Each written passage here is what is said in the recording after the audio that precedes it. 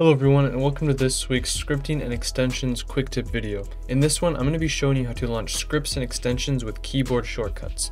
This can both improve your workflow of just using them with your general work, or for development can make things a lot faster for testing.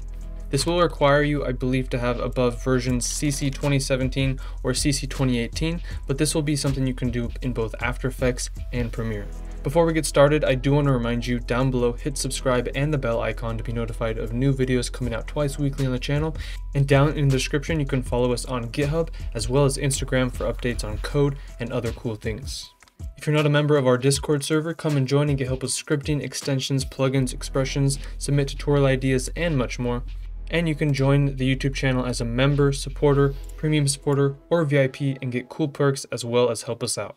So first up, let's take a look at how we can set up any of our keyboard shortcuts in general. To do this, you want to go to Edit and Keyboard Shortcuts. Pretty simple to access.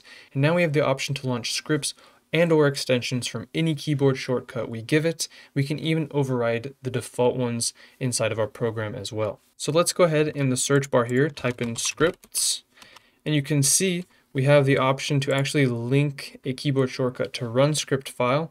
And we also have our recent script files and all of our script files located in our version of After Effects scripting folder. These are going to actually appear in the UI here as we go down to scripts. And these are all the ones I have in my physical scripts folder. I can launch scripts from elsewhere, but these are the ones that I have in my folder, which we can actually link shortcuts to. So let's say I wanted to do the render and email as a keyboard shortcut. I can go into keyboard shortcuts, go to my scripts, and I'll find render and email. And now I just need to decide what my shortcut will be. Lately, I've been using Control Shift plus a consonant or a vowel to do all my shortcuts. So let's take a look at Control Shift R, which the shortcut for this is rotation in the dialog box or align selected text right. I'm okay removing that. And I'm going to now replace it. Make sure I'm holding it down. Control Shift R. I'm just going to drag render and email over to this section here. And now if I hit Control Shift R, I need to have an item set to render. So let's do that really quick. If I hit Control Shift R now, which is my shortcut, it's now going to run the script with the shortcut. And you'll also remark, if you look inside of your scripts now, the shortcut is plastered right next to the script itself, so you can also go back and look easily at what your shortcuts for everything is. Now, of course, we're not just here for scripts, we're also going to set the keyboard shortcut for an extension. Now, extensions are probably the best use case for this because you're constantly having to save some files, relaunch the extension for testing purposes, and for usage it doesn't really apply as much, but for development it's probably best for extensions. For let's say the extension testing that we use quite a bit, we most recently used as a watch folder.